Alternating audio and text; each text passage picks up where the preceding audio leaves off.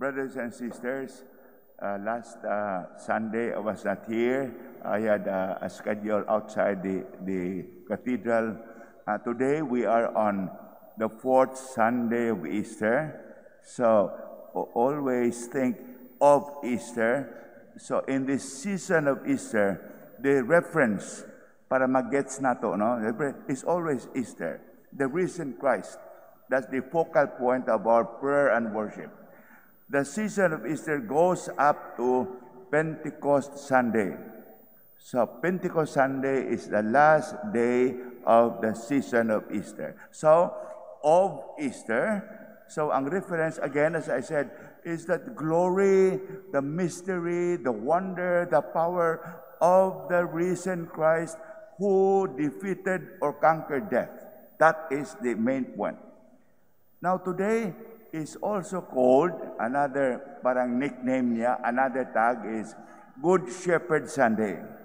You see, simple ang rason that when we meditate and look at the risen Christ, fourth Sunday of Easter, now we are made to understand that that risen Christ is our good shepherd.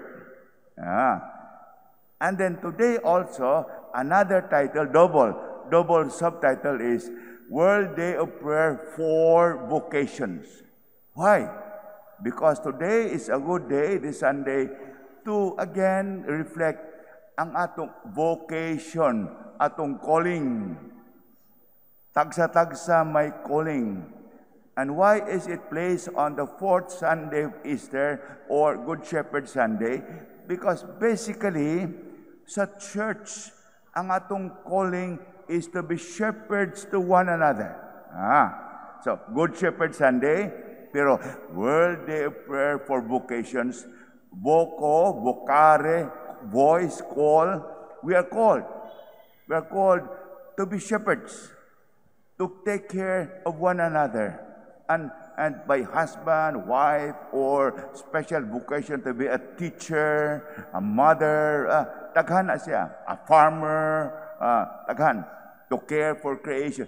But also today, in the general context of each one meditating on our calling to be shepherds, is the particular need to reflect and pray whether we are called to a particular shepherding, particular, among the many, particular, and that is the calling to the priesthood and calling to the religious life.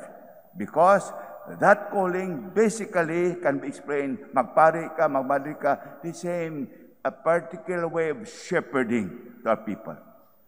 So having said that, fourth Sunday of Easter, called also Good Shepherd Sunday, in connection also called World Day of Prayer for Vocations. What do we have today?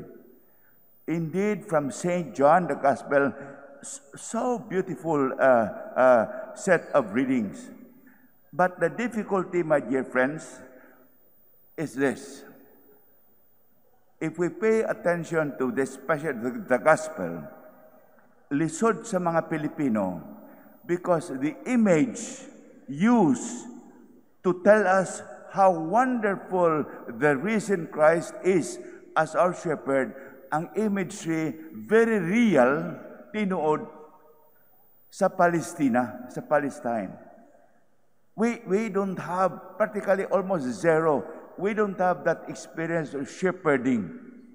As far as I know, nothing can come close to the story, ang situation sa gospel reading. We don't have shepherding. We don't have shepherds.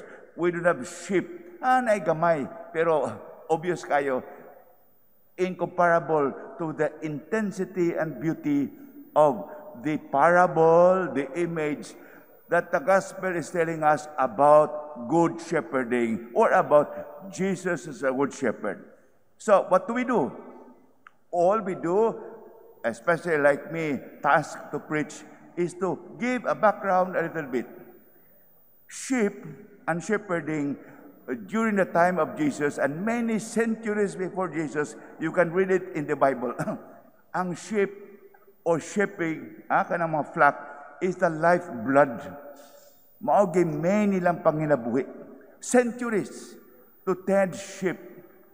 So that the whole culture involved sa economy and life nila, ang relationship sa mga tao and shepherds and families sa sheep, very intimate. Very intimate.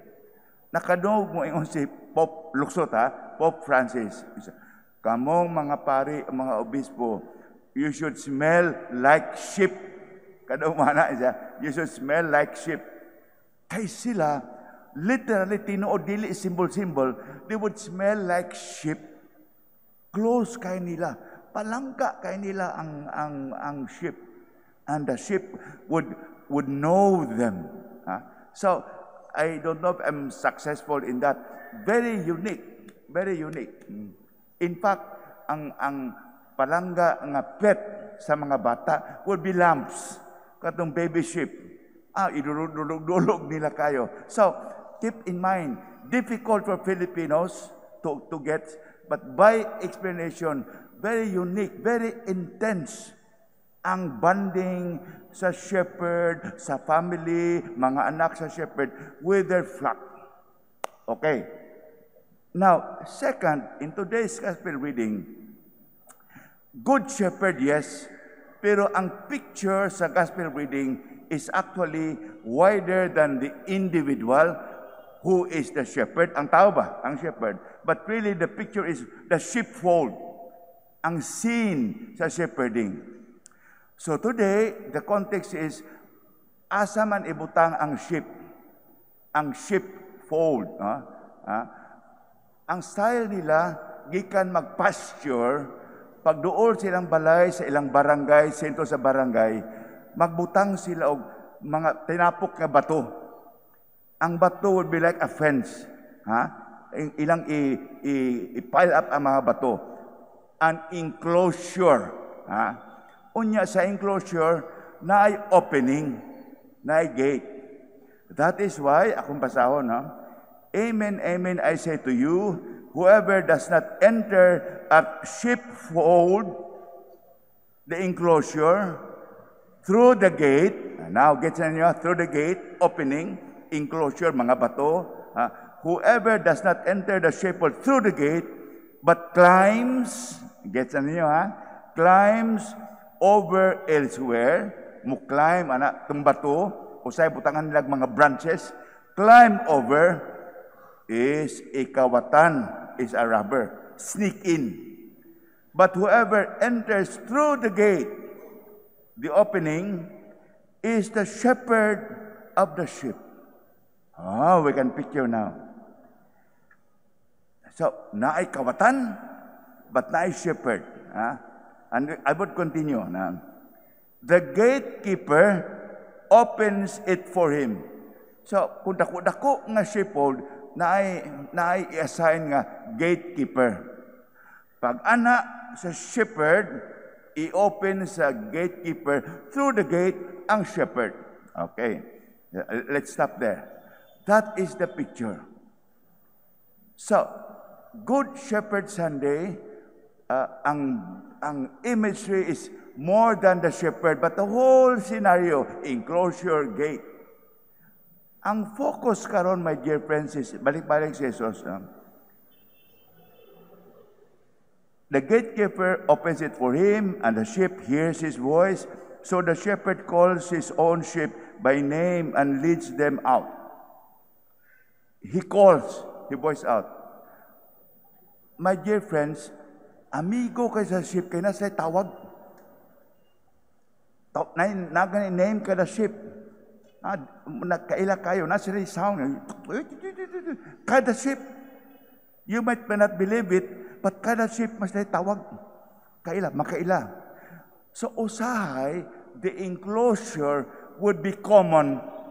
It could be good for 5 families. Okay. Ang 5 flocks, 50, 60, magdungan sila o pasulod, bigger. Now, ug ako nga sheep na ay 170, ako 40 lang, ako'y shepherd sa 40 lang, I will go inside the gatekeeper will allow me, and then I would begin calling my sheep. Gets ninyo? Ang 40 nga ko, makadung na ko, musunod. The others would not follow because lain mo po nilang shepherd. Common enclosure. I don't know if I'm getting across the beauty. Gubot kayo, dagang sheep. Ang tag-iya sa 40, muadto dito, iya tawagon, asa sound, musunod niya ipagawas. Through the gate. Ang focus today, balik-balik na Jesus, no? So Jesus said again, Amen, amen, I say to you, I am the gate for the sheep. Ang focus in the whole picture, He is the gate. Now, I say it slowly, in kanang I am the gate, usahay ang enclosure, walay sarado. Open, bato niya, i-leave ng nila open. Usahay, ang shepherd, katong tao nga shepherd, siya'y matulog sa gate, iyang barahon. Dito siya matulog dito. So, siya'y gate, siya'y shepherd. Dili kahoy ang gate, tao. So, the shepherd, tungod kay pinubriman, siya po'y gate. Siya po'y gatekeeper. Katunda ko dako, may gwardiya, may gate. Pero may serado man, ablihan ang gate. But in some cases, the gate is there, pero ang sarado, ang shepherd himself. See the beauty? I am the gate now. All who came before me were thieves and robbers, but the sheep did not listen to them. I am the gate. Whoever enters through me, whoever passes through the gate through me will be saved and will come in and out and find pasture. The risen Lord is our good shepherd in the picture of the pastor in the particular. He said, I am the gate. Mo enter ka, you are safe. You go out, led by the shepherd, we will find pasture. My dear friends, today, I propose mga 3 lessons. To renew again our confidence with humility. We need shepherding. We need shepherding. Our downfall, ang atong kapilian, would begin when we start thinking we can do it alone. To be like sheep, sometimes that is insulting because sheep, it has its good qualities, but ang karnero is also a very weak animal. It needs caring. So, we renew our faith today to believe that God will surely take care of us. The picture, again, foreign to us, of a shepherd caring for the flock, smelling like sheep, at times sitting, matulog, magbabag siya sa gate, kay bantayan niya ang karnero.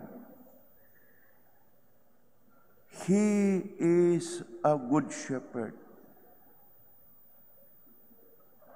I would add, naibaston siya. Naibaston. Kanang gigamit sa obispo, hook. Kay ang baston, iyang tawago na. And picture, kawas. Unya, usahay ang mga karnero, dali mo makaon. Ang baston niya, yan anak. Usahay, mahulog ang karnero sa medyo cave in, medyo kanal, lalom, katong hook sa baston, yang kwaon, yang birahon. Usahay kanang baston, i-fight niya sa wild dogs, mga wild animals nga mo-attack sa sheep. Again, this Sunday, He is a good shepherd. Just to be reminded that God looks at us. He cares for us like the picture of the Good Shepherd portrayed to us. And more importantly, He is the gate. In bantayan niya, we are protected. And going out, for sure, the going out means better pasture. Questions. In our hearts of hearts, do we put our confidence in Him, our Good Shepherd? In the world today, do we look for other pastures, other source of food, of joy and happiness? Are we not challenged today again to renew our confidence that He is our Good Shepherd? When tragedy strikes us in many ways in life, would the first thing that comes to mind, the Lord is my shepherd, as the psalm would go, there is nothing I shall want, there is nothing that I need. The Lord takes care of me. Second related, coming from the gospel, the sheep hears His voice. Very unbelievable, but very true. In Israel, the sheep can call his own. Proven na kayo. Because kung gamay pa ang lamb, already tawago na shepherd. The sheep, as it grows up, knows the shepherd. The smell of the shepherd, the smell of the sheep. The voice of the shepherd. Today, my dear friends, including me, what primary voice do I hear? What sounds, what news, what YouTube, what upload, what TikTok do I hear and believe? The sheep knows and hears His voice. Especially today, we are bombarded, avalanche of so many things we would listen to. Somebody, a classmate of mine, sent me what I call a video info. And classmate pa mi sa high school, nabaraka siya. Educated, college siya. Archbishop, let's pray about the video. Akong gitubag siya. Serious kay siya, nabalaka. Ako siyang gitubag. Tuoday ka, anak. Nabalaka siya kay ang voice from the internet, video, YouTube, nintuo siya. Fake mana. Ha? Fake mana. Be careful. What voice do you listen? And if we're not careful, the voices that we listen can shape our hearts and minds. Second lesson today, a sheep of the flock, we hear His voice. We know His voice.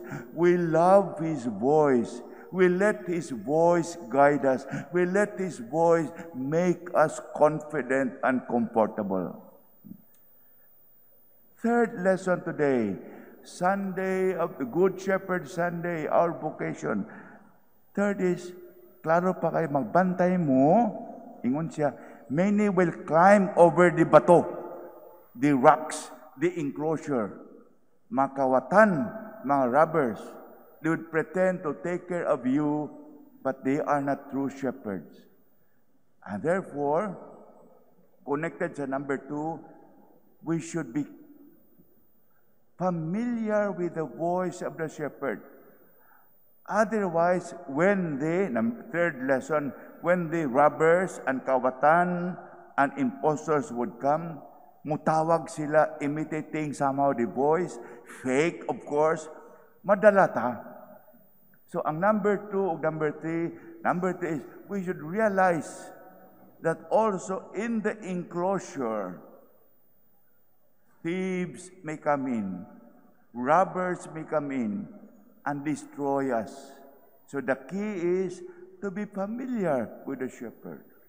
And today, even if number 3, Bishop, naday mga evil ones, may mga robbers diay. First and foremost, we try to be igmat, to be aware, but also we are told, the shepherd who is the Lord, fourth Sunday of Easter, the risen Lord, guaranteed na nga He is our shepherd because He has already defeated death and evil. For as long as buhi ang atong connection, shown in today's gospel as able to listen to the voice of the shepherd, then we are shaped. Then also we know the voice of the shepherd. When He calls, we can go out through the gate unto good pasture for our souls. My dear friends, we thank the Lord today, fourth Sunday of Easter, because that risen Lord is shown to us in a beautiful way as our good, faithful, self-sacrificing shepherd.